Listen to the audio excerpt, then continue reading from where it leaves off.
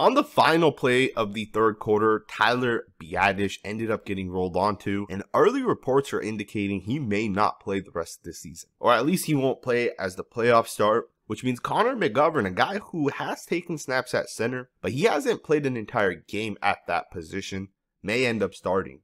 Which also means Tyler Smith, who was the starting left tackle pretty much this entire season, will move over to the left guard spot, and Jason Peters will likely start at left tackle. So today we're going to break down the tape of how Connor Mcgovern kind of held up over his 18 snaps, as well as how the left side of the offensive line held up. Let's jump right into it with this first play right here. This is a 6-yard pass. Dak Prescott's going to get it to the tight end, but Prescott does take a shot. Let's break down exactly what went wrong on this play. As you guys can see, the defense here is in a cover 0. They're going to basically blitz all 6 of these guys, and there's only 5 offensive linemen to pick those 6 guys up. So technically, someone is going to go unblocked. If you guys watch the tight end here, Schultz, he's going to be the hot read on this play. And the quarterback's going to quickly get the ball out. The quarterback does take a shot, but this isn't anything the offensive line could have controlled. This is just how the game of football works. When you bring one extra player and there aren't enough guys to block, this is kind of what's going to happen. You're going to get a free rusher, but you'll get the ball out quickly. Pretty nice job. Let's go ahead and get to the next rep. You got a 6-yard run right here. It's a nice design. It's a draw action play. Really nice job right here by the offensive line. Let's analyze Connor Mcgovern. He does a pretty nice job. He's going to take a step back and basically get to the inside here of this defensive lineman. Zach Martin's going to get out to number 99. And Smith here is going to get to the inside of number 56. Center does a really nice job showing off that grip strength, being able to stick with number 93. Make sure 93 isn't able to jump the inside gap, and that allows the running back to pick up 6 yards. So it's a nice block right there by Connor Mcgovern. Now, he does technically give up a little bit of ground, and you guys can see it from the all-22 angle. As Mcgovern snaps the ball, he's going to take one step back. And you can see he kind of gets pushed back a little bit, about 1.5 yards behind the line of scrimmage. Again, not a major deal in my opinion, because, again, it is a draw play. And on a draw play, I think you're able to give up 1 yard or so. And the running back picks up 6 yards. So this is a nice job right there by the center, Connor Mcgovern. If you guys watch the left guard here and left tackle, watch the double team. Watch them get physical. Watch them get aggressive and put down number 95 right there. That right there is what I like to see. When you got 2 powerful football players, a veteran and Peters, that's what you want, right? You want to be able to put guys down. 6 yards, really nice job. Let's get into the next rep. Alrighty, guys, you're going to get a TT game right here on the inside. So the center and both guards have to be able to pick it up, process it, and pass it off. Now, there's going to be a little bit of pressure right here from the inside. Dak Prescott does a great job avoiding the sack and stepping up through the pocket. First and foremost, if you guys watch Mcgovern, he's going to do a good job getting his hands initially on the one tech, number 93. And he's going to make sure to pass that off. Smith does a good job passing it off as well.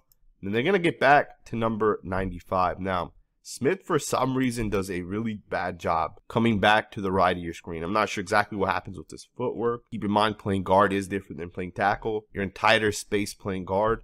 If you guys watch his feet, they're going to kind of click right there. Not sure what happens. Kind of gets off balance. And you see that number 95 ends up getting to the inside. He's able to swim to the inside. He's able to pressure the quarterback. It's kind of interesting. Again, not a major deal. I think these are some of the things that with reps you kind of clean up. Keep in mind, Smith and Mcgovern haven't played guard and center together that much, right? I know McGovern's technically taken a couple snaps at center this year. Nothing major, 5-6 snaps here or there. But it is interesting to kind of see the pressure that was generated on the interior here, because you got to clean this up. Now, there's a chance if the Eagles win this week, the Cowboys will just rest their starters. But Mcgovern may need to take those snaps. He may need next week to really get used to playing that center position. Because once you get into the playoffs, you're going to be playing the best teams, the best defensive lines. So it's kind of interesting with this play. Let's go ahead and get to the next rep. I want you guys to watch the center snap here. We're going to watch this in slow motion. I don't think it's a major deal, but it does come out just a little bit to Dak Prescott's right or to the left of your screen. Not a major deal, right? I think it's a pretty nice snap, but I did want to just point that out. It's a little far out. Again, not a major deal. Just want to point that out. Mcgovern obviously will have to take those reps and get used to the game speed at center. Practicing center against, guys that are going 50% is different than getting out there and taking on 300-pound guys that want to whoop your ass. Much different, right? So he'll have to get used to these snaps. So it's just something to kind of keep an eye on. Let's get into the next rep. Check this block out right here. You got a guy in the one technique. There's going to be a pitch play to the right of your screen, which means McGovern has to get to the right side of that defensive lineman. He's going to do an absolute beautiful job reaching, getting to the outside of 72, being able to seal him off. It's a really, really, really nice block by Connor Mcgovern. You know, I've heard scouts talk about Connor Mcgovern and kind of talk about how he could potentially be a better option at center than Tyler Biadasz. Now, obviously, we see Biadasz make these type of blocks. McGovern can do it as well. Just kind of watching some of these plays, McGovern definitely looks the part, in my opinion. You know, I love him at left guard. Obviously, there's a reason why he's still starting, even with Tyron Smith and Tyler Smith back. There's a reason why he still starts at left guard, right? It's kind of interesting. With that being said, let's go ahead and get into the next rep. Jumping forward into the next rep right here, this is actually going to be the 2nd and 7 play in which McGovern ends up giving up a sack. The Tennessee Titans bring an extra guy, so really everyone's in a one-on-one situation across the board, and McGovern's going to end up losing now. There are times when offenses will design deep. So let me just back this up into the all-22 angle. You guys can see this is going to be a verticals play in which the quarterback wants to take some sort of deep shot. The defense isn't a cover 3. The ball should have been thrown here, in my opinion. But you can see that Dak just didn't feel comfortable. He just didn't have enough time. Let's look at the individual rep. Let's break this play down.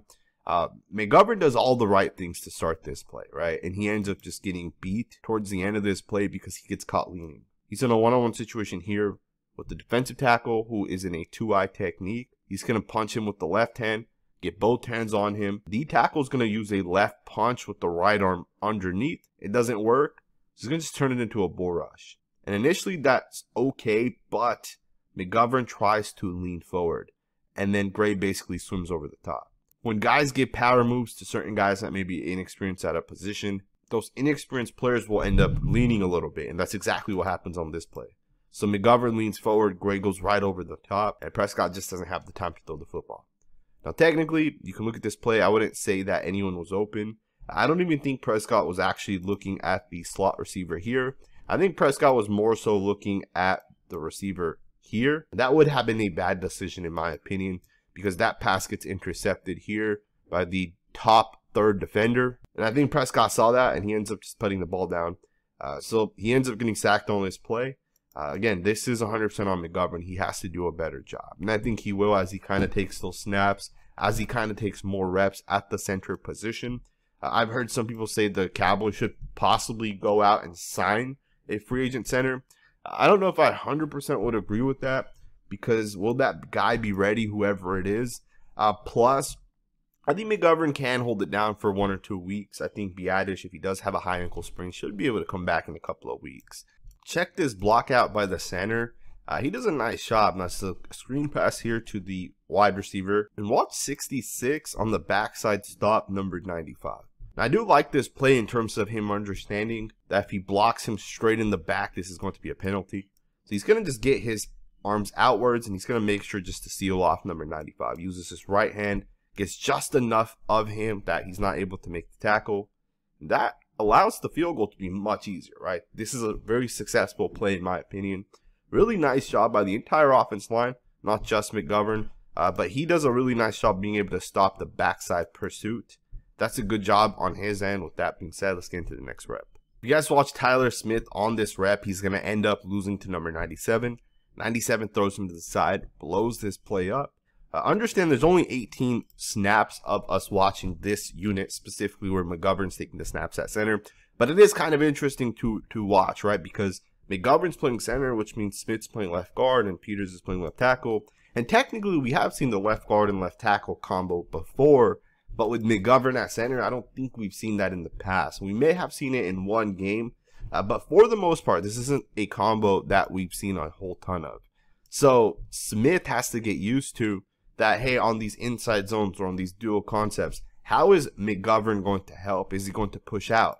Is he going to not help at all, right? So these are some of the mental things that these guys are going to have to figure out. But on this rep right here, he doesn't get any sort of help. He gets controlled by number 97, and 97 is able to shed him to the side and blow this play up. Just something to kind of think about, kind of consider if you're Tyler Smith, if you're Peters, you know, even Zach Martin. and Tyron Smith on the right side, right? Got to really figure out how they're going to communicate and how things are going to work with this new center. Peters is going to jump out to the right of your screen on this rep, and he's going to attack that defensive end. And he's going to get beat right to the inside. You can't let that happen right there. You're putting your quarterback in a bad spot, and he basically just throws the football up, and it's an incomplete pass. You can't do that right there. You got to do a better job. If you're going to get out and you're going to cut that split down, basically take it to the defensive end, that's okay. You can 100% do that. But you can't get beat so quickly to the inside the way he does here and put your quarterback in a bad spot. But this is great footwork by Dak Prescott. He sees the pressure, he feels it, he climbs the pocket to avoid the pressure, and he gets the ball out. Obviously, I don't know if he was going to throw it to the receiver that he ends up throwing to. I think it's ceedee. He's going to take this shot. I don't know if that was his initial read. Hell of a play by the corner right here. Really, really nice shot, but Peters has to do a better job on this play. It's a play action, so these guys are technically going to jump set, which means they're all going to kind of take steps forward, and then Peters, of course, is going to step to the right. Gotta do a better job in this play. You can't get beat so quickly to the inside. Just want to point this play out. Remember, there's only 18 snaps, so it's not like we have a whole lot of snaps with this unit. But I did want to look at a lot of these different reps. Even on this one right here, Tyler Smith's going to end up getting beat. He's going to get called for the hold. In my opinion, I do think this unit can work. I do think McGovern can play center. Smith can go to the inside here, and Peters can play left tackle. But they really have to get used to it, and they really have to be ready for the fight, man. These type of things right here where Tyler Smith gets beat, he ends up getting caught for the hold, right? This is a penalty. If you get the first down, this is 3rd and 10. If you get the first down, this play's coming back, right? Because of that hold right there. So these are the type of things that have to kind of get cleaned up.